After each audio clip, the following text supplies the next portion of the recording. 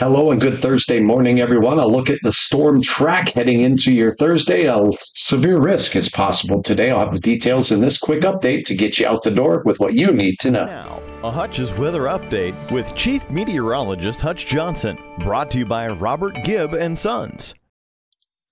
All right, thanks for joining me on Hutch's Weather. Let's take a look at morning showers and storms possible in the central part of the Dakotas. It's the afternoon development that will really light up parts of eastern Montana as we sneak over there.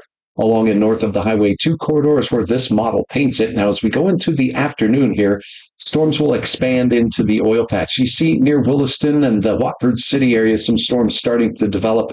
And as these storms develop, all modes of severe weather will be possible. Very large hail over 2 inches in diameter, wind gusts that could exceed 80 miles per hour.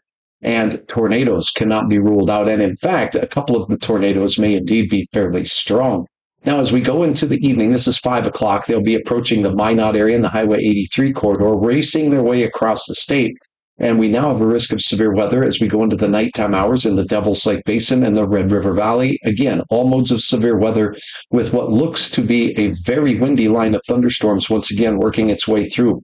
Now, in the 8 to 10 o'clock time frame, the storm races through the eastern third of North Dakota. Do notice this. This model shows not much activity in the southern part of North Dakota, but it is certainly possible there as well. Some other models are showing that there is a chance or at least a risk of some storms developing there. Remember, no model does a great job every single time with every single thunderstorm cell.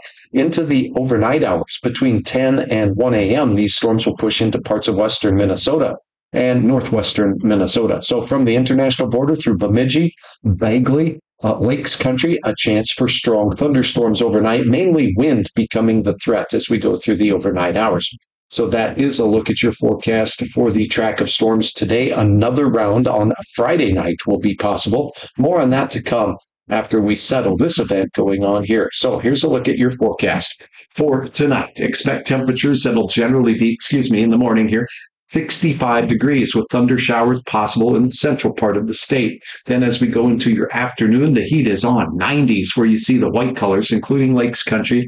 And it does include you folks out here in parts of western Minnesota as well, 85 to 90 degrees. South winds will increase the moisture as well. It's going to be hot and humid, 91 both days. Friday, morning round of storms possible. But the afternoon risk is the strong risk on Friday. All modes of severe weather will be possible. This storm set on Friday afternoon develops here in the eastern third of North Dakota and quickly moves through Minnesota, meaning we should be done with storms by the 10 o'clock hour in many of our locations. Thanks for watching and thanks for checking out hutchesweather.com as storms approach your area on this afternoon. All of the information you need right at your fingertips here. Interactive radar, all my latest forecast videos. Thanks a lot for joining me and putting your trust in me and your weather information. I'll keep you apprised the best I can. I want to remind you I do have some family health issues going on that I'm attending to, so make sure you stay informed no matter where you get the information. Stay safe. Follow me on Facebook, subscribe on YouTube, and have a great Thursday.